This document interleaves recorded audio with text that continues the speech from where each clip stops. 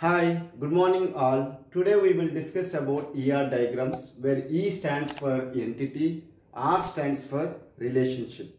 Okay. Now what is meant by entity? Entity is a real-time object in your database. Let me tell you with an example. Let's take that someone has given a requirement that student is studying in some department. Okay. Where student and department will act as an entity. The entity will be represented using a symbol called rectangle.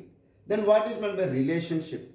The relation exists between the two entities. We will call it as a relationship. In our example, student is studying in a department. So studying will act as a relationship and it is represented using the symbol called diamond. Okay. And then what is an attributes? Attributes tells the properties of an entity. It is represented using a symbol called oval. The example is that student will have certain properties like he has the roll number, name, year, location. All these things will act as an attributes. Then you can ask me, sir, where the ER diagrams will be useful?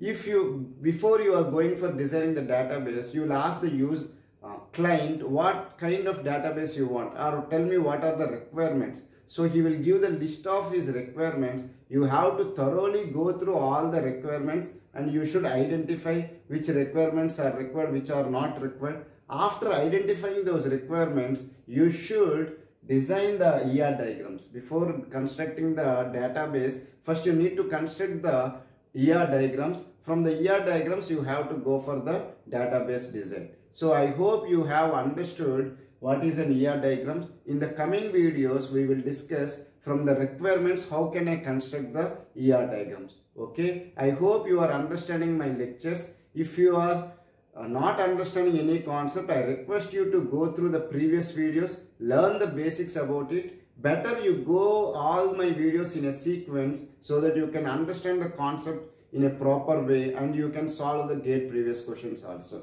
Thank you so much.